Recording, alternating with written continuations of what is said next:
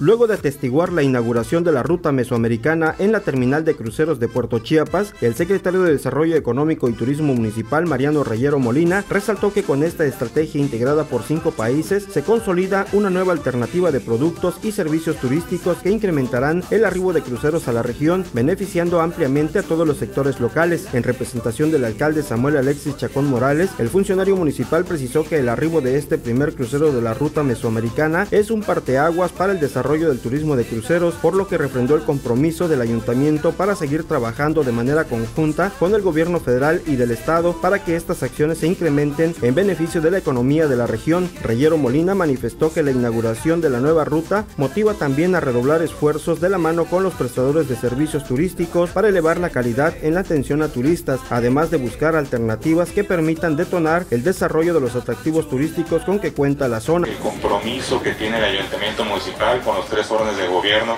de trabajar de manera conjunta para que estas acciones se vean cada vez más incrementando el beneficio de los tapachultecos, sobre todo en ese desarrollo e impacto económico que es uno de los objetivos de nuestro presidente municipal. Para nosotros como Secretaría de Desarrollo Económico y Turismo es también muy importante poder colaborar, estar presente en estos eventos, poder sumarnos a las iniciativas que vienen realizando